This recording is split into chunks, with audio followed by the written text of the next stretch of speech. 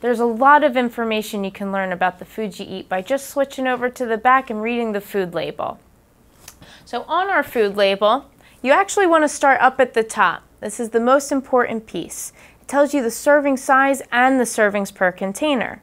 Too often we're not paying attention to this, but all of the information on the label is in relation to just one serving size, and so it can completely change the nutritional value. So the serving size is the amount that you are intended to eat. If you eat more than one serving size, all of the information will double or triple depending on how much you are eating. You also want to pay attention to the servings per container, because not everything is meant to be eaten in its entirety. If you eat an entire package and it has 8 servings, all of those calories are multiplied by 8, and then you could have eaten your whole day's worth in just one sitting. Next does come the calories. This is the most important piece when it comes to weight maintenance, gain, or loss, because the energy in versus your energy out is how we maintain, gain, or lose weight. How the calories are made up of is starting with fat.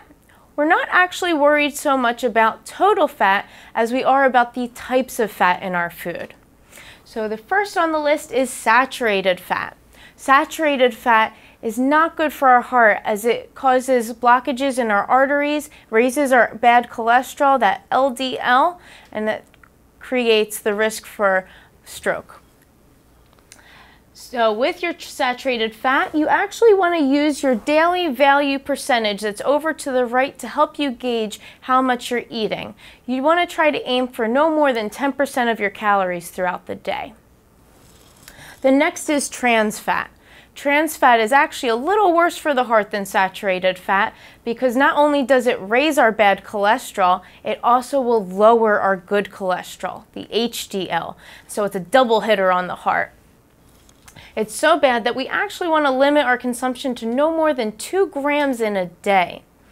The tricky part is sometimes it says 0 even though there's trans fat in the food. If there is less than 0.5 grams, the food companies can actually list it as 0. So we need to be smart and educated on what foods contain trans fat.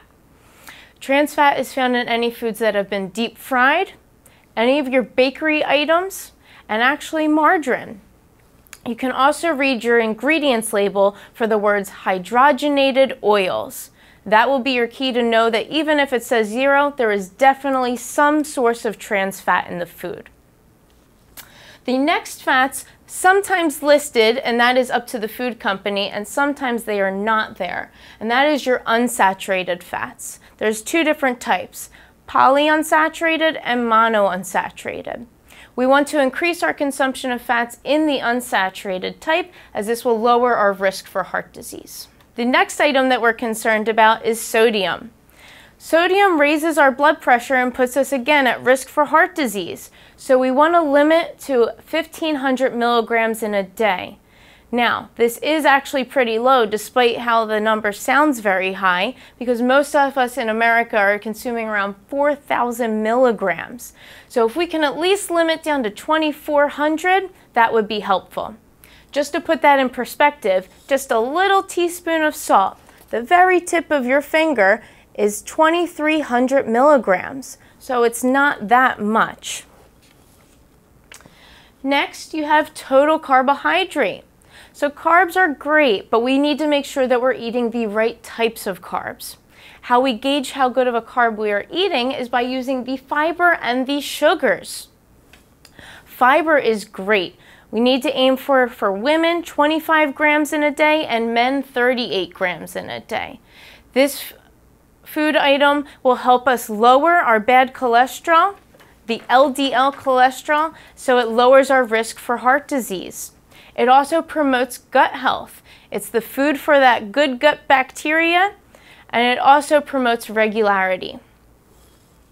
With your sugars, you want to make sure that you're paying attention to the types of sugars. So sometimes on a label, like the one I have here, they have been switching over to show you not just with all sugars, but which ones are added, as there are naturally occurring, and there is the refined sugars as well that can be added into a food for some extra sweetness.